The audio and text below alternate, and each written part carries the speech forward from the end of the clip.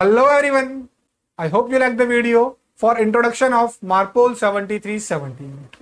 Today in this video, we will discuss about the first annex of Marpol 7378, that is Annex 1, Regulation for the Prevention of Pollution by Oil. This Annex 1 came into force on 2nd October 1983 and the revised edition of this annex was entered into force on 1st Jan 2007. Now we will see that why this oil pollution is the major concern in the marine environment. Actually, if you see, 2 billion tons of crude oil is transported by the ships all around the world, from which a single VLCC tanker can carry near about 1.9 million to 2.2 million barrels of crude oil, where also a ULCC tanker can carry near about 4 million barrels of crude oil. So, while such a big operation in such a large scale, mistakes may happen and accidents also may happen, which causes marine pollutions. I had already discussed about case history of Torrey Canyon and also about Exxon voltage in my last video. So these are the examples of marine pollution, but these were the examples of accidental causes. But you know, accidental causes are not only responsible for the pollution of marine environment. Operational causes are too. Yes, operational causes are also responsible for the pollution of marine environment. So let's discuss about these causes. So what are those operational causes which are responsible for the pollution or for the oil pollutions? So first is loading and discharging of oil cargo.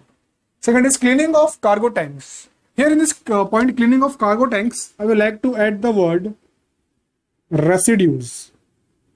The word residues actually means when small amount of something is left when the major part of it has been used or has been gone. See, for example, when crude oil is discharged from the tanks, small amount of crude oil is left into the tank, and while cleaning, that crude oil is mixed with the dirty water and it is discharged into the sea, and that actually causes oil pollution. The next is bilge cleaning, the cleaning of bilge, discharge of dirty ballast. So these are the few points related to operational causes. There are many more. In accidental causes, we can see collisions and groundings. I had discussed the case history of, as I discussed the case history of Torrey Canyon with you. Okay, it is an example of grounding. Similarly, Exxon voltage also. So we will see that what are the steps taken to prevent the oil pollution from these operational causes and accidental causes. But before going to that points, we will see what are the effects of oil pollution to the marine environment. According to a report of World Maritime University, Sweden of 2013, the effect of oil pollution depends on number of factors, such as the physical feature of the affected region, the weather conditions and seasons, the nature and the efficiency of cleanup, and the biological and the economical characteristics too, and also the category of oil. Let's see some effects, major effects of oil pollution to the marine environment. So the first point is effect to the sea and shorebirds. Sea and shorebirds like fulmars and razorbills, they actually dive underwater for their food. Also, their feathers are getting coated with oils which may cause the loss of body heat and that may cause death. Also, their food sources in sea and also on shore are getting covered with oil. Second point is disturbance to the ecosystem of fishes and other marine life. As we know that if a single thing is getting disturbed in an ecosystem, then the whole chain is getting disturbed. So that's why this oil pollution disturbs the ecosystem of fishes and marine life. Third point is long-term damage to the marine plants and animals. For this point, you can take the example of Exxon voltage. The Exxon voltage oil spill was really a major oil spill, and you can see the effects of Exxon voltage oil spills till decades. Next is toxicity. So yes, the crude oil is really toxic for the marine life. It is also toxic for the human life too. So next point is serious impact on human health, as it can affect the inland water. It can also affect the freshwater system. Also, ingesting toxic seafood is harmful for the human health. Also, it causes difficulties in breathing and also it causes coughing. So these were a few major points according to the report of World Maritime University, Sweden, of effects of oil pollution. I will provide you the PDF of this report. You can download it by the link from the description for a better understand about the effects of oil pollution to the marine environment. So let's see what are the steps adopted by IMO according to the Annex 1 for the prevention of pollution by oil. So first is about special areas. What are special areas? Marpol defines certain sea areas as special areas in which, for technical reason relating to their oceanographic and ecological conditions and to their sea traffic, the adoption of special mandatory methods for the prevention of the pollution is required. Under the convention, these special areas are provided with higher level protection than other areas of the sea. It means that some areas in the sea are defined as special areas according to their oceanographic and ecological conditions and also according to the sea traffic, and some special mandatory methods are adopted for the prevention of pollution in these special areas. So let's see what are the special areas for Annex 1. So the special areas as per Annex 1 are Mediterranean Sea, Baltic Sea, Red Sea, Persian Gulf areas, Black Sea, Gulf of Aden, Antarctic area, Northwestern Europe waters, Oman area of Arabian Sea, and Southern South African waters. Okay, so these are the special areas as per Annex 1. Now let's see what are the discharge criteria in these special areas and out of these special areas. But before going to the discharge criteria, we will see what is the oil filtering equipment. Now, according to the regulation 14 of Annex 1, every vessel above 400 gross tonnage shall have an oil filtering equipment approved by administration. Okay, every vessel above 400 gross tonnage should have oil filtering equipment. It will ensure that any oily mixture discharged into sea after passing through equipment has an oil content not exceeding 15 ppm. Okay, and also the vessels which are more than 1000 gross tonnage should have alarm system, and it will indicate when the level of oily mixture exceeds 15 ppm. Also, there should be an arrangement to ensure that if the oil content exceeds 15 ppm, then the discharge should be automatically stopped. Now let's see, according to the Annex 1, what are the discharge criteria in the special areas. So the first point is the ship proceeding is en route. Next is the oily mixture is processed through an oil filtering system. Third is the oil content of the effluent without dilution does not exceed 15 ppm. Here I will like to add one more point, that when the vessel is sailing in the special areas, then there should be an alarm system. It indicates when the level of oil content increases 15 ppm, and also there should be an arrangement to automatically stop the discharge. The next is oily mixture do not originate from the cargo pump room bilges in case of oil tankers. Okay. Then the last is oily mixture in case of oil tankers is not mixed with oil cargo residues. I discussed about residues with you. So now let's see what are the discharge criteria outside the special areas. The first point is the ship proceeding en route. The oily mixture is processed through an oil filtering system. Next is the oil content of effluent without dilution does not exceed 15 ppm. Then oily mixtures do not originate from the cargo pump room bilges.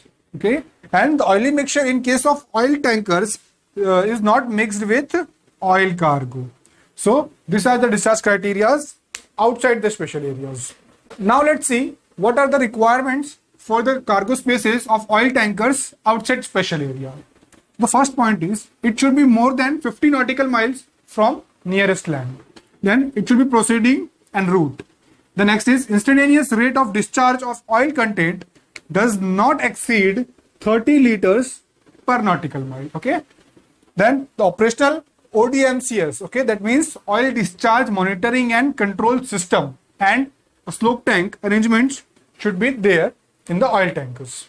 And the last point is the total quantity of oil discharged into the sea does not exceed 1/15,000 of the total quantity of the cargo for the ships delivered on or before 31st December 1979 and 1/10 30,000 of the total quantity of cargo for the ships delivered after 31st December 1979. Now, what are the requirements for the cargo spaces of oil tankers in special areas? So, any discharge into the sea of oil or oily mixture from the cargo area of an oil tanker shall be prohibited while in special areas. Okay, the discharge of oil or oily mixtures from the cargo areas of an oil tanker is prohibited. Now let's see what are the exceptions. The discharge into the sea of oil or oily mixture necessary for the purpose of securing the safety of a ship or saving life at sea. Second point is the discharge into the sea of oil or oily mixture resulting from damage to a ship or its equipment. Third point is provided that all reasonable precautions have been taken after the occurrence of the damage or discovery of the discharge for the purpose of preventing or minimizing the discharge. Fourth point is except if the owner or the master acted either with intent to cause damage or recklessly and with knowledge the damage could probably result. Fifth point is the discharge into the sea of substances containing oil approved by the administration when being used for the purpose of combating specific pollution incidents in order to minimize the damage from pollution.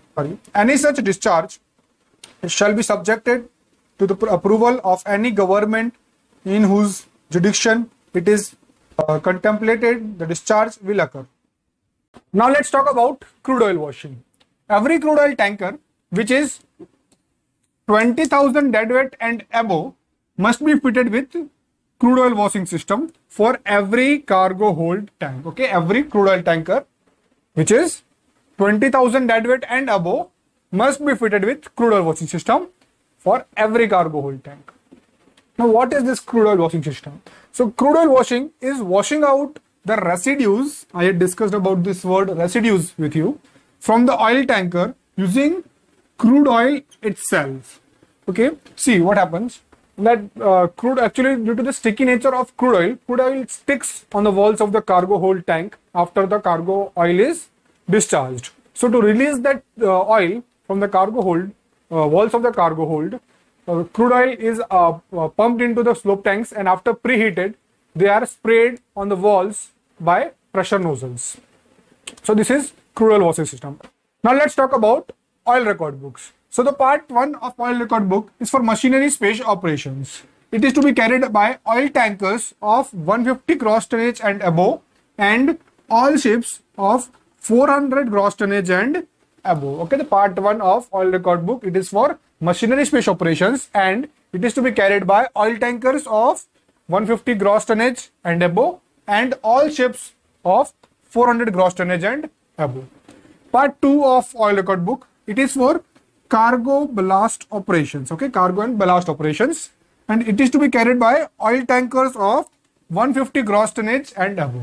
Okay, part 2 is for cargo ballast operations and it is to be carried by oil tankers of 150 gross tonnage and above. And these oil record books should be kept in such places that they should be readily available for inspection at any reasonable times, and this oil record books should be kept for 3 years after the last entry has been made. Now let's see what are the entries to be made in oil record book part 1. So first is ballasting or cleaning of oil fuel tanks. Then discharge of dirty ballast or cleaning water from oil fuel tanks. Then collection and disposal of oily residues, that may be sludge or etc. Then discharge overboard or disposal otherwise from engine room bilge water. Okay, and then bunkering of fuel or bulk lubricating oil. Okay, bunkering of fuel or bulk lubricating oil. Now, what are the entries to be made in the oil record book part 2?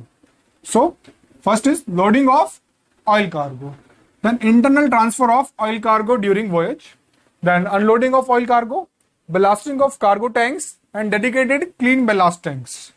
Okay, then cleaning of cargo tanks including crude oil washing.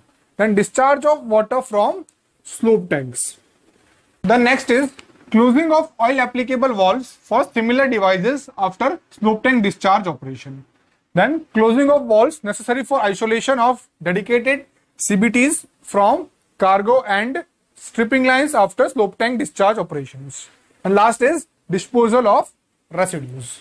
So these were the entries to be made in the oil record book part 1 and part 2. Now let's talk about ODMCS. ODMCS means oil discharge monitoring and control system, and ODME means oil discharge monitoring equipment.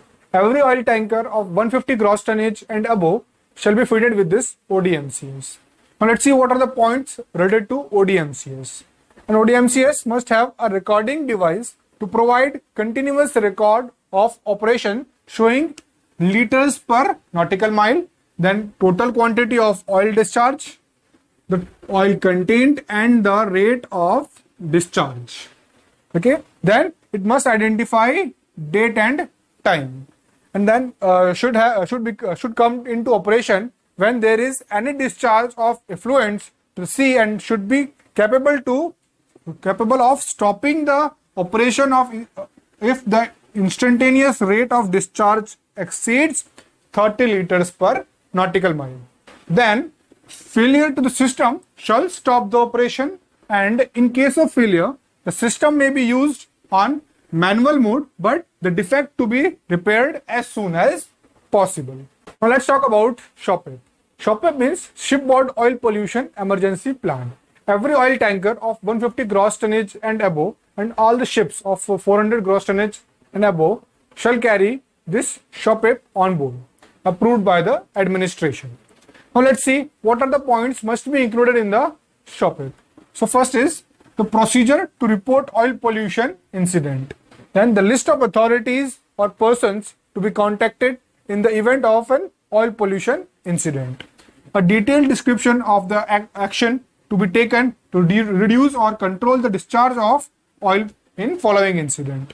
Then procedure and point of contact on the ship for coordinating the shipboard actions with the national and local authorities in combating the pollutions. Now let's talk about IOPPC. IOPPC means International Oil Pollution Prevention Certificate. It is for oil tankers above 150 gross ton. Now let's talk about IOPPC. IOPPC means International Oil Pollution Prevention Certificate.